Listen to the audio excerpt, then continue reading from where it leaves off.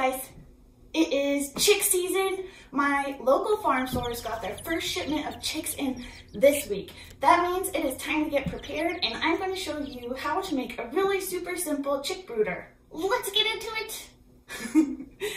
The supplies needed for this super simple chick brooder are really minimal. All you need is this 50-gallon tote, or bigger if you can find one, and its lid, of course. Then you need some gloves for safety, wire snips, I like these ones, zip ties, a sharp, I like my little mini box knife. I've also used an X-Acto knife, fine. Some tape or some other way to mark stuff. I thought this would be easier. A drill with a bit that is about as big as your zip ties will come in handy, or you can do stuff by hand. And also a marking pen like a Sharpie. And finally, hardware cloth or chicken wire. I always have hardware cloth hanging around. I like to use hardware cloth over chicken wire because my cat often, you all know Benji, he often will sit on top of the brooder, and that supports him really well, and he can't stick his little paws in the holes to bother the chicks. All right, so let me show you how I make my super awesome, simple chick brooder. And now we are going to mark off where we're going to cut out of the lid. This is where the hardware cloth is going to go over. And I thought it would be easier than marking with a pen. In the past, I did, directly in the center, but I decided that I'm going to do a little off center instead. And I can't remember exactly why, but there was a reason. Maybe I'll think of it later. So we're just going to go straight across and make sure we have enough space where we'll be able to connect the hardware cloth to the actual lid. Okay, and then I'm going to go straight here and then pick maybe a little bit like this to make the opening just that wide. Now we have the space marked off where we will cut this out, and we do that after I cut the hardware cloth down to size. It's gonna be a pain in the butt. This is when the gloves come in handy, because I already touched the hardware cloth today and I already broke my fingernail, and I'm not super pleased. I also cut my finger this morning when I was grabbing my supplies. So wear gloves with hardware cloth because it sucks if you don't. That's the wrong hand. So it's probably gonna be pretty embarrassing to watch me try and deal with this hardware cloth. I really like these snips compared to just regular wire cutters. I forget what they're called, but if I can find them or similar ones, I will link below for sure. Trying to make this, it's not going to be easy. It's just not going to be easy.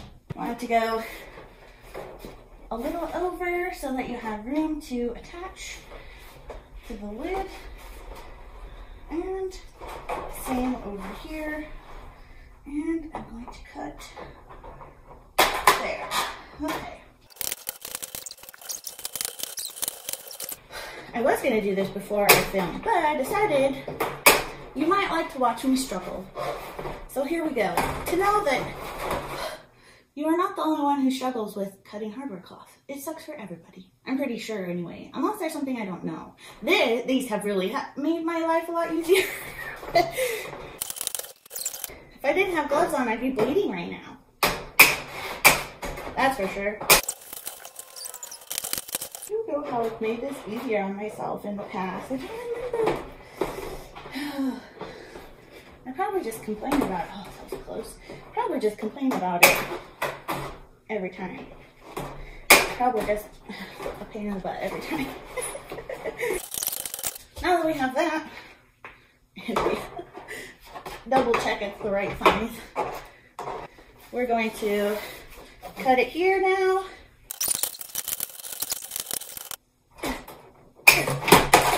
Hi. If you guys have not known what it is to cut hardware cloth, are you even, do you have chickens? Do you have farm animals? It's the worst. Oh, my hand hurts. Okay, almost done. I'm calling it my hand. For the cutting portion, we will lower this back down. Now we're gonna cut on the inside. Let's hope this goes okay. Yes, I'm shaking. Yes, it's hard. I don't remember it being this hard. I don't know what you could use to make this easier. A saw. Once you get the momentum, it's not too bad. Bench, what are you doing? No. Okay. Back to it. It's almost done here. A bigger box knife might have been nice, maybe. I think Dan did this last time. Oh, I'm sweating. Oh,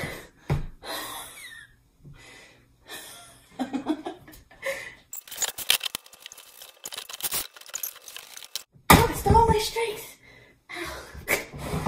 Okay. Now we have our hole. So now we have to attach the hardware cloth to the lid. I decided I'm gonna mark the spots with a pen. So then I'll drill these holes.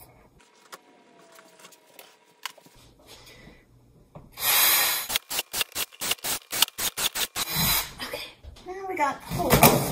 Let's remove the tape. Garbage in there.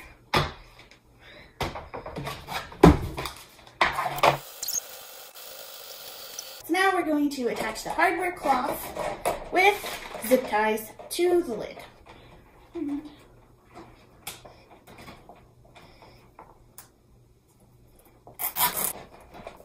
we'll cut all these off at the end. Let's cut these off. Oh, that's easy. Okay, great. Okay. And we have the lid done. So now we have our brooder. And that's it. I mean, if you had your stuff together and weren't making a video, this would probably take all of 10 minutes to do. That's nice if you have, like, I don't know, surprise chicks. Some people get surprise chicks. and there's so many uses for this tote. I've used it for transporting birds or other small animals. I've used it for a broody chicken with her baby chicks, and as a hospital for injured chickens or whatever. We transported Donnie the Drake in here, or in one of these, and we use them all the time for all kinds of stuff involving the animals. I like to have multiple of these ready to go. When I have chicks in one, I like to at least have a spare because I find it a lot easier to be able to just get the clean one ready, put the chicks in, and then I will clean the soiled one. And they're so easy to clean. If it gets really icky, you can spray it out with a hose or scrub it or whatever you want to do. I just find that they last forever. I've used them to brood ducks and geese and chicks and quail, all the birds. I couldn't imagine using something else. Now this is going to be better for a smaller amount of chicks. I would say 6 to 8 being the maximum amount of chicks that will do well in here once they get bigger. Like, it's pretty cramped once they get to their 6 weeks of age when they're ready to go outside. If you're doing bantams, you can add a little bit more chicks and it will be fine. It's up to you. But I find that for, say, a small backyard flock, or adding some chicks to your flock, this is a great way to go. The other thing I want to add is if you are using a heat lamp, do make a stand for it. And I like what I've made, and what I've done is attach the heat lamp to a chain and then attach it to the top of the stand. And what this allows me to do is move the heat lamp up and down to, if it's closer to the brooder, it's warmer. Farther away, you know, it gets cooler and cooler. And I find that versatility really awesome. The clamps on the heat lamps often fail, and heat lamps in general are super dangerous. There's other means of heating your chicks like the heat plates, and there's some other special heat lamps that people say are more safer. I'll link some of those below just so you can check them out. I haven't used the heat plates. I haven't used them myself yet. I would like to try them, but I've heard good things. So far, I've only used heat lamps, but I feel that making a stand for them helps it be a little bit more safer. I even attached a smoke detector onto the stand, just in case. I think these are great. I have a bunch of them.